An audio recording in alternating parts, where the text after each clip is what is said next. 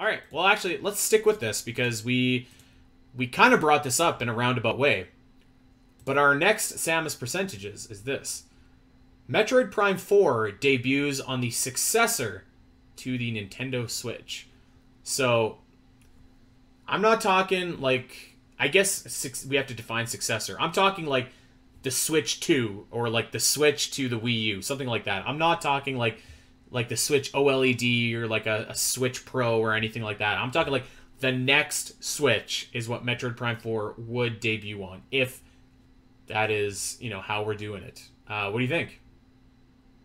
So just that release, not like a dual release? Just I think you could say, yeah, I think you could say that it has a dual release. I think that counts as well. But just that this game will debut on a system that is not the Nintendo Switch as we know it. I'd say 50-50. Go either way for me. I'll just stick with 50%. I think it could happen. I think it's just as likely not to happen. I mean, if they want to do the same, if they want to do the same thing with Breath of the Wild 2, they could do it. I mean, I wouldn't be surprised if that gets delayed again. Give us a 51 or a 49. I'm gonna put you on the spot. Okay, we'll say 51. There you go. Oh, okay. It's 51% it debuts on the new Switch. Okay.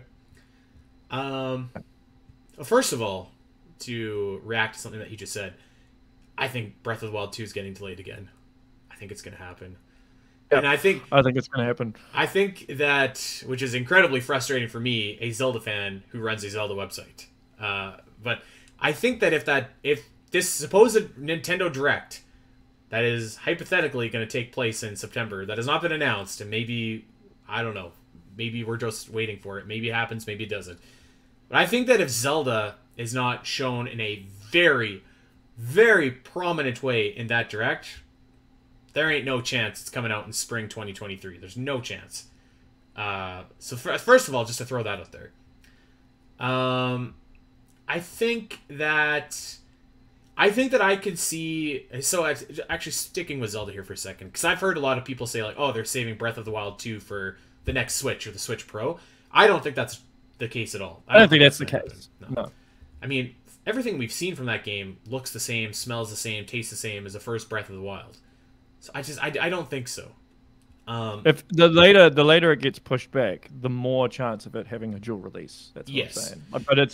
But it's being designed with a Switch in mind. I will say that I think Zelda's going to get delayed again, but I don't think that it will get delayed out of 2023. I think the game will release sometime in this year, just not in the spring like they promised.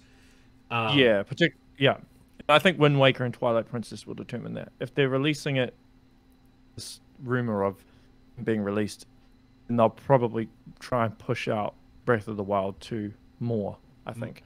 My Samus percentage on that coming true is 5%. That, you know what? This is a side tangent, but I actually looked for the last 4 years running, from 2019, 21, 20, 22. There have been rumors specifically that Metroid Prime HD, Wind Waker HD, and Twilight Princess HD are releasing on Nintendo Switch this year. I found reports from 4 separate years that's just like this is the year. So I don't buy that for a second. Metroid Prime HD I can see, but definitely not the other two. Anyways, so I don't think Zelda is coming out on the Switch 2. I could see Metroid Prime 4 coming out on the successor to the Nintendo Switch. I could see that. Because who knows when this game is coming. If it came out in 2023, that would almost seem a little bit early, considering that they essentially just started development on it in like 2018 or 2019, something like that. So yeah. I could see. I think that's definitely more possible than Breath of the Wild 2 coming out on the successor to the Switch. I think that it would have to be a dual release, because like that's kind of a big middle finger to like Metroid fans that bought a Nintendo Switch. Not that we haven't been graced with Metroid Dread or any of that, but I think that if you're gonna say that it's coming out for a system, that it has to come out for a system. So I think that Metroid Prime 4 will play on the Switch, but I think that I could see it coming out on the next Nintendo console as well. Really just have to ask yourself 2 questions, like, when do we think the next Nintendo console is coming out, and when do we think Metroid Prime, like, how far away do we think that game is? So I think Metroid Prime is probably like a 2024 game, like Metroid Prime 4, and I could see the next Nintendo console coming out in 2024 because that's been 7 years since the Switch. So I'm gonna say 70% on this. I think it all hinders on when the new Switch comes out, which again also depends on the chip shortage. We'll see. I mean, they really have no incentive to release a new Switch. Like, Switch no, is they doing don't. awesome. And I mean, and you see with PlayStation 5 and the new Xbox, right? Mm-hmm. We've had shortage after shortage. It's still going on. So, like Sony in particular have lost a lot of headway.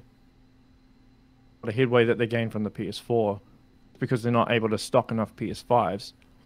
So, yeah, and I don't know. And I don't, yeah, if China goes to war with Taiwan, then yeah.